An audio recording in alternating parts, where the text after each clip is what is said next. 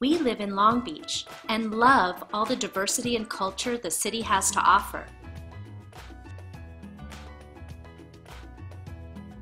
Recently, the New York Post ranked Long Beach number 4 on its list, the best places to live in the U.S. There are many colorful parades and festivals.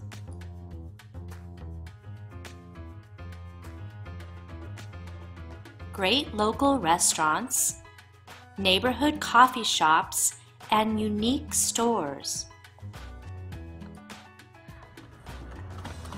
An extensive bike path system that goes along the beach and throughout the city.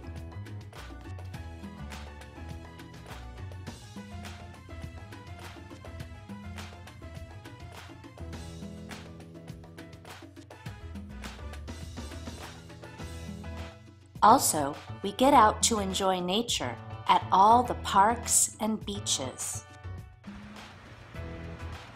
And we like to find community activities in the Long Beach and LA area that are inexpensive or free. Come along as we explore the city. This is our urban adventure.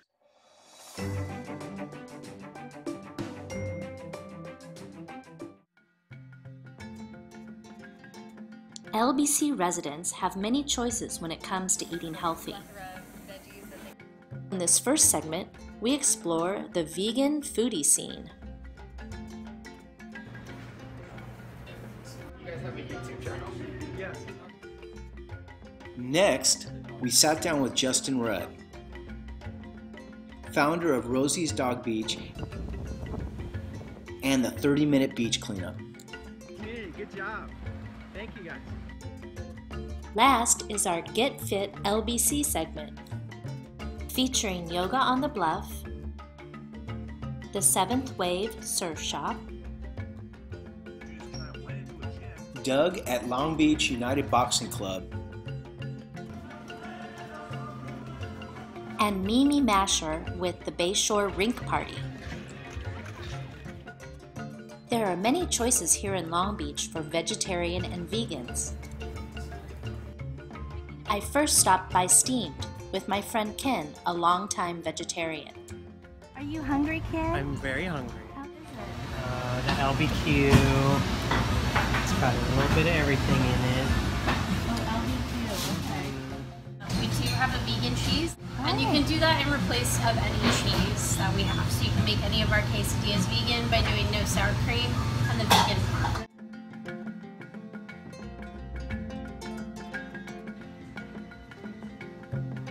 When people seem to really care about making your food and care about the ingredients, and it's just... You can feel the love. I think so. It's that way all the way around. He spoke to me about how hard it was to be a vegetarian in the past. I started in my very early 20s, 20, 21, 22, something like that. So it's been more than 30 like 10 years. Yeah, like 5-10 years. It's been like 30 plus years. It's a lot easier now than it used to be. You can eat, if you're in Southern California anyway, it's everywhere. Everybody offers something. So was your meal satisfying, Ken? I hated it. It was terrible. It was really good.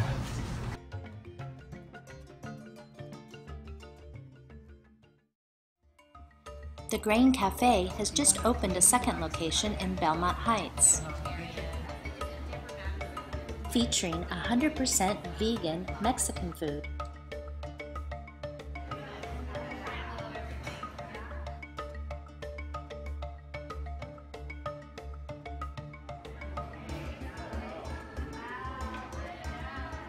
The Fiesta plate for 2 looked amazing.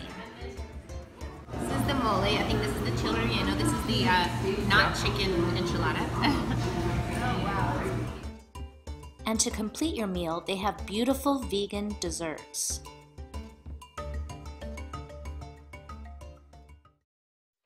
The HipPea on Retro Row is vegan falafel. Yeah, my name is Christian. I'm one of the owners here of the HipPea. My partner is Vered, and she's the Israeli side of our falafel house here. and it was just kind of a dream of hers to open a falafel shack, just like you would find out there in Israel or in the Middle East. We do our own falafel, we do our own hummus, in-house, everything's done in-house. How we present it here is 3 ways. It's either pockets, cones, or boxes. No matter how you get it or what you choose, you'll get falafel one way or the other.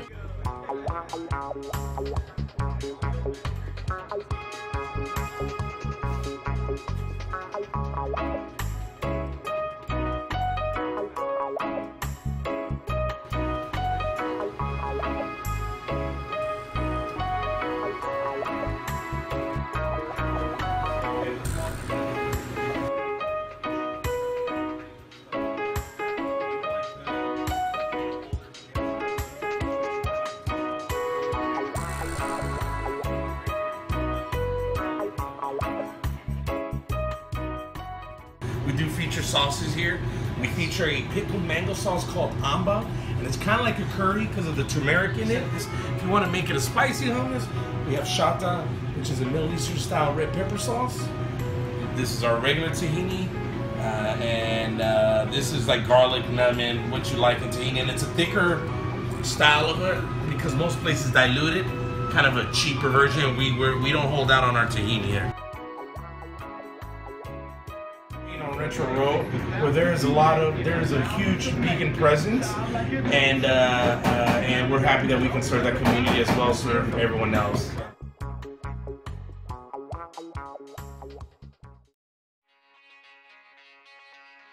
Next, we visited SURA, Korean Barbecue and Tofu House. Brandon and Claire spoke to us about some of their vegan dishes.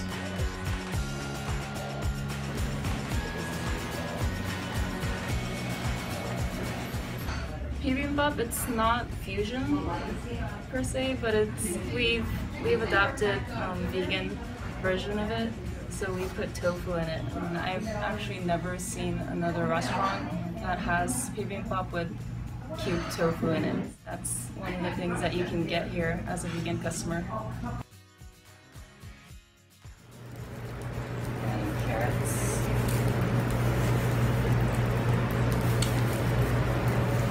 Gonna be a good mix of veggies. This is seasoned shiitake mushroom. Here's that seasoned bean sprouts. Top it off with some tofu.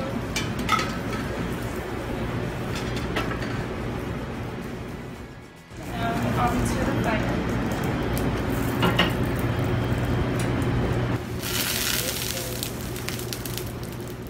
For non-vegans, they can add an egg. It's sizzling. Yeah, the name of the dish is called bibimbap, and it actually means mixed rice, or mixed rice. So this is a vegan dish. We use sliced shiitake mushrooms. That's our vegan aioli with it. Okay. This would be like your typical Korean spread at a table.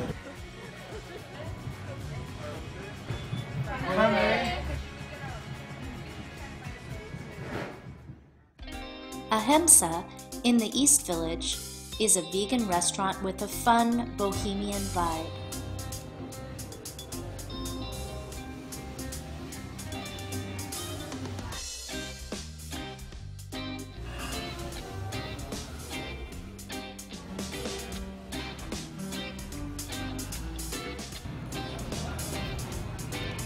My friend Lauren got the veggie BLT with tempeh bacon. And I got the delicious kale bowl.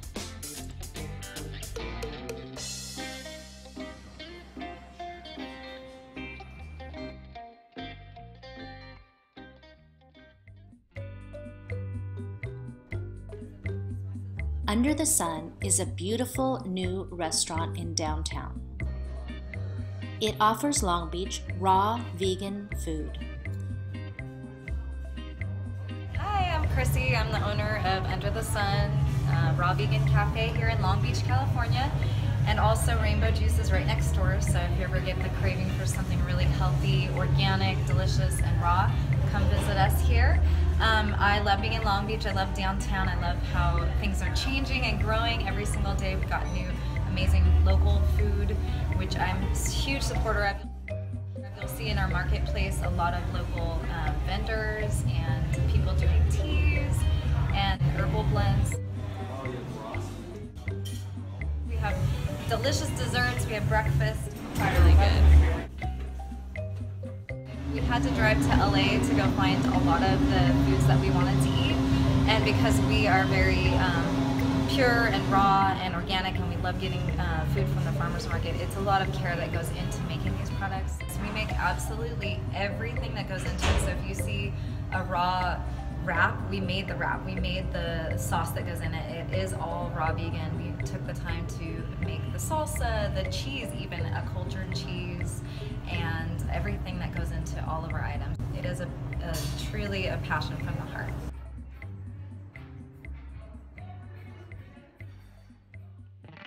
And finally, you have to check out Seabirds.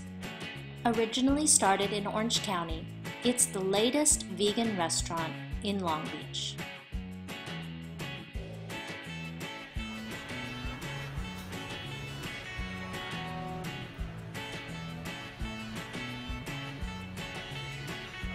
The ginger has a little taste. Oh, that'd be, I want to try it. The purple potato taquitos are the bomb, but everything they make is amazing.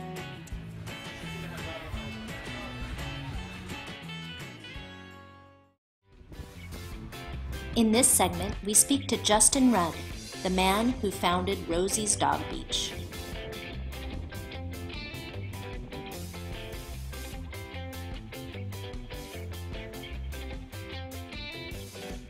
Justin also started the 30-minute beach cleanup, which he's been organizing for 18 years.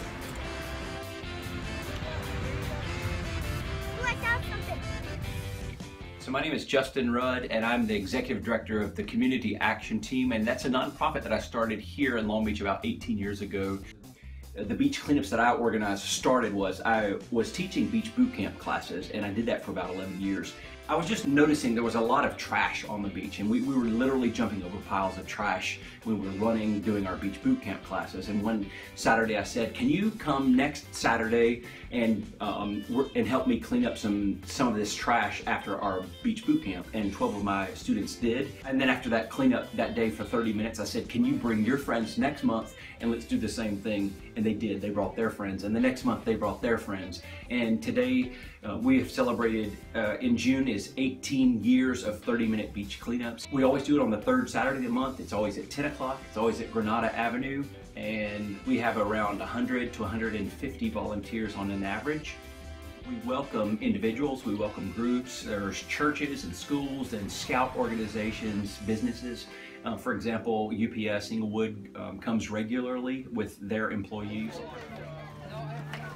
There's no minimum age. Whatever age you want to start helping to clean the beach and start volunteering, we love it and we welcome that. And we do our beach cleanups rain or shine. So even if it's a downpour, we are out there because the beach trash never stops. This trash comes down the Los Angeles River and from the San Gabriel River and all the upstream communities. So when people are putting cigarette butts or fast food packaging or styrofoam pieces, and it goes into the storm drain, into the rivers, and then flows down the rivers into the bay here in Long Beach, and then because of our break wall, the trash does not go out to sea. And it happens to be right next to Rosie's Dog Beach, and Rosie's Dog Beach happens to be within the area that we clean up. It's about a 1-mile stretch, and dogs can be off leash at Rosie's Dog Beach during the 30-minute beach cleanup. So Rosie's Dog Beach is named after my first English bulldog. Her name was Rosie, and she lived to be 13 years old. She had a red wagon, and I would pull her around. She couldn't walk so well, especially in her older years, so I would put her in the red wagon. Rosie was my first dog that was indoors. I grew up in Southeast Alabama. We had dogs, which were strays. They slept in the pine straw flower beds. They slept in the barn. So I never even knew what it was like to have a dog inside or have a dog sleep in your bed or to give a dog kibble. So because of Rosie that I got involved with Operation Santa Paws. We collect toys and treats for shelter dogs and cats at Christmas time. It was because of her that I started the Dog Beach. Because of her I started the Hot Dog Easter Parade, the Hot Dog Halloween Parade, the Bulldog Beauty Contest. And these are all nationally recognized events now. I was on the Tonight Show with Jay Leno talking about dog parades and dressing up dogs and raising money for animal welfare agencies. 16 years ago, I started Rosie's Dog Beach, and at the time I was living a block away from the Dog Beach, and I wanted to be able to take my bulldog Rosie over there, but it was not legal. So what I did is I went down to the downtown library into the basement, and this was back before you could Google search things and see what city codes were, and I was looking for a way to be able to allow dogs off leash on the beach in a legal way in Long Beach. And I found a city code that said that dogs can be off leash during a special event. So I held a special event. So the next month I did the same thing on a Sunday afternoon. The next month I did the same thing. So today it's 4 acres and it's off leash all day, every day. A summer sunny weekend afternoon, we probably get 200 dogs at one time on that beach in that 4-acre area. So that's at one time. So probably 1,000 or something dogs come through there on a Sunday or a Saturday. Super popular. It's the most popular area of beach year round.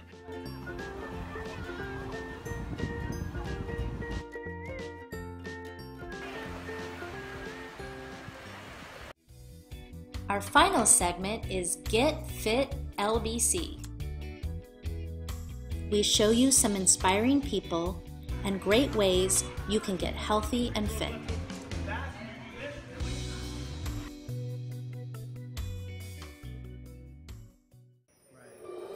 First, Dharma Shakti shared with us how she started yoga on the bluff. Our mission here at Yogalution Movement is basically to make yoga accessible to everybody. So the bluff is an interesting story. At the time I was a new mom, and I was teaching at many different yoga studios between Seal Beach and Long Beach.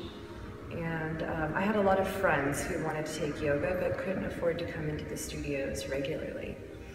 And so I had a bunch of friends that I was talking to about just offering free classes to them once a week. And a friend had recommended that location over there, right on the corner of Ocean and Jamhurish. So we just put the word out with our friends and put some flyers up and let people know. And it started off with maybe 2 or 3 people. Sometimes nobody would show up, I'd be the only one there. And then it slowly got more consistent and steady. Here we are 10 years later, and it's crazy, crazy how big it is. At this point, people estimate anywhere from 200 to 300, 350 people may be out there at any time on Saturday and Sunday. Some of the classes during the weekdays are fairly large as well. My yoga training has been really, it's been very traditional, but it's also been pretty eclectic, and I have some other aspects to myself that I incorporate. So I'm also an Ayurvedic practitioner, which is a sister science to yoga. So I'm bringing in more of the healing aspect of yoga and not just the exercise aspect of yoga. For me, it's a holistic practice.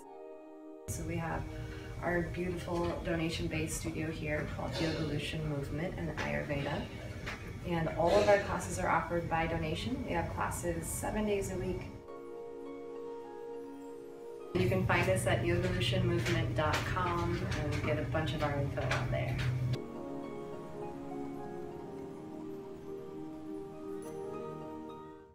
Next, we met with Kelly at 7th Wave Surf Shop.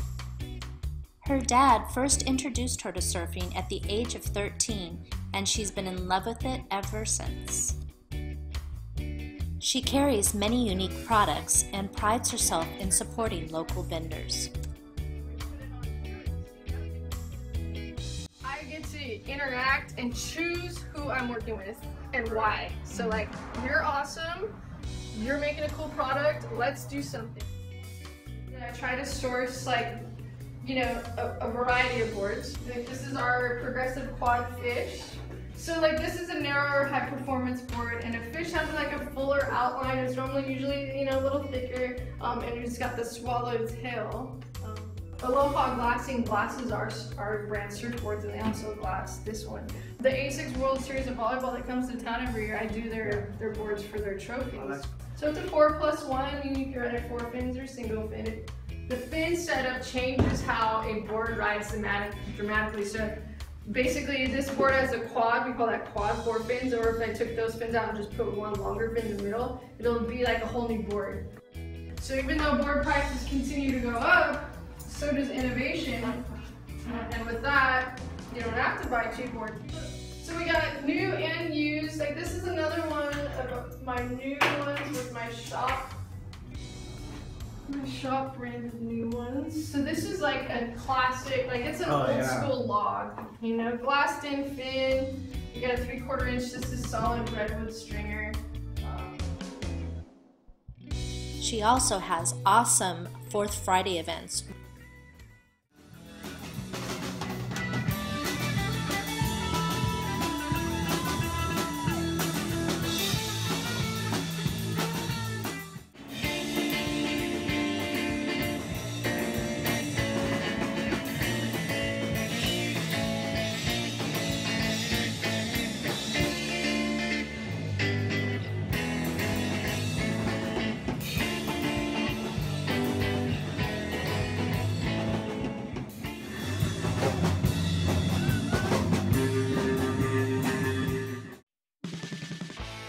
Next, we sat down with Doug McKinnon, a local resident with a unique history and owner of Long Beach United Boxing Club.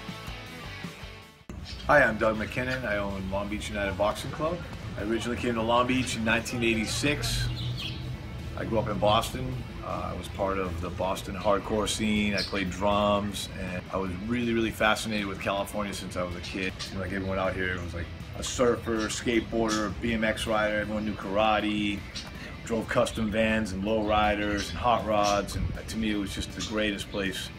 And I'm like, oh, as soon as I graduate high school, I want to move out there, and I want to get into a band, learn how to surf, and just live the whole California dream. I bought a little Toyota truck, threw everything I owned in it, and just drove west. After I was here a few months, I met Joe Escalante, who was playing drums in the Vandals. Told him that I was here to be a drummer in a punk band, and he found it very intriguing that I would just throw everything I owned in a truck and move to California to be a drummer in a punk band. So he said, hey, you know what, I think I can help you with that. We'll audition if you can learn our songs. You know, we'll go from there. That's kind of how I met everybody in Long Beach and became a Long Beach resident. Then I ended up moving to Miami. There was a boxing gym there that I went to, and I'm like, oh, I'll just work out. Right. So I'm working out, and the owner of the gym comes up to me and he says, hey, you have some experience? I'm like, yeah, you know, I fought amateur. And I said, well, I got a great idea. This gym that you're in now is not your average boxing gym. This is going to be a boxing gym where we run boxing classes and we train just the general public how to, you know, be a fighter without actually fighting, and it's just for fitness. And it's but the trainers have to have been people that have fought and know correct technique. You know, I'm out surfing with my buddy Eric Sandin, who I knew through the music scene. He plays drums in a band called No Effects. He had come by the gym that I was working at, and I remember him saying, "Wow, this is a really good idea. This is a great, you know, new theory." He's like, "Yeah, imagine if you move back to Long Beach, we should do a gym like this." And then we're surfing, and I was complaining about the commute. I was complaining about not having enough clients, and Eric said, "Well, I guess it's time we do that gym we talked about." And I was like, "Oh, you were serious about that?" And so I said, "All right, let's go for it." And yeah. I wanted to have a lot of options. I wanted the overall curriculum to be just about learning the sport of boxing and kickboxing and jiu-jitsu for fitness, with the option to compete if you so desire. Right. That's but awesome. There's no pressure involved. You know, you can stay in those bag classes, and most people do.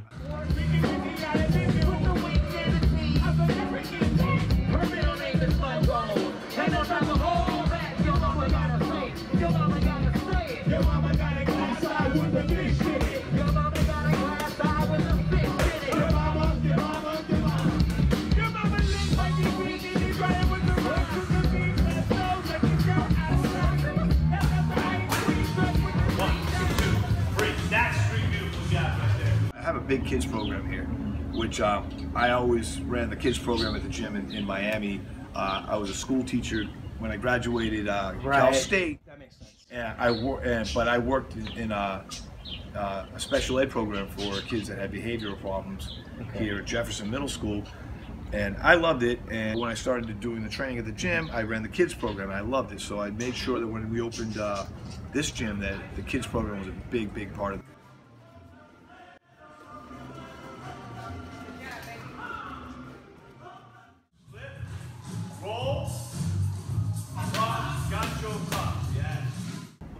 A parent to come in, they said, our son has autism. He keeps walking by the gym, he keeps looking, he sees all the kids in here, and he's been bugging us, would you mind if he tried the class and see if he can follow along? And I'm like, absolutely, bring him in.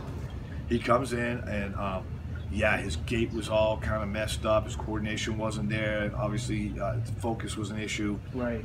But I have great kids in this gym, and they were very encouraging to him. I've never been trained to know how to deal with autism. Yes. So I was just kind of, doing the best I could, and he ended up starting to, little by little, his coordination got better, his gait got better, even his speech, his communication got better. Right. And it was like one of the most rewarding things, because I'm like, well, not only if I figured out how to get him to throw a jab cross the right way and stand in the right position, he's actually me socializing at a different level than when he came in here. And to me, that was probably my biggest accomplishment as far as training somebody.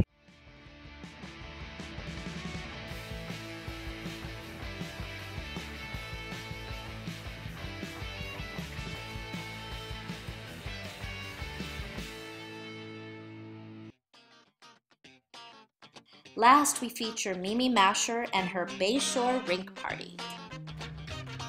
A fun way for LBC to get fit.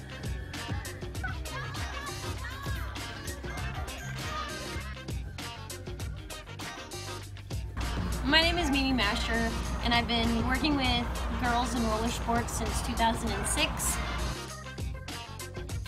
I was playing roller derby with Long Beach Roller Derby in 2011, and I got hurt. In order to stay relevant with the league, I started helping out with the juniors, and eventually we added a roller rink night. It used to be on Mondays. I've been doing that for about 3 years.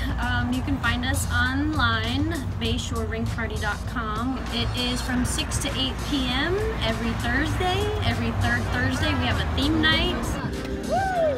We're open to all ages. I love when the little kids come. It is $5 to get in. I really just like to be there for the kids. I like to impact their lives for the better. That's where I have the most effect. I can change their mindset. I can change the way they think or the way they see themselves. We basically show up every Thursday, turn up the music, and we skate, we play games, just like a good old-fashioned indoor rink. It is situated right on the beach, and it's super amazing. The weather's fantastic. You can hear the ocean, you can smell the salt in the air. And one of my favorite things is your kids can go play outside and be safe.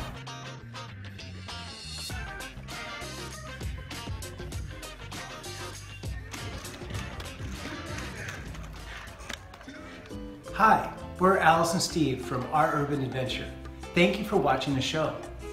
For more information about our show and Long Beach, go onto our website, oururbanadventure.com. Thanks for watching.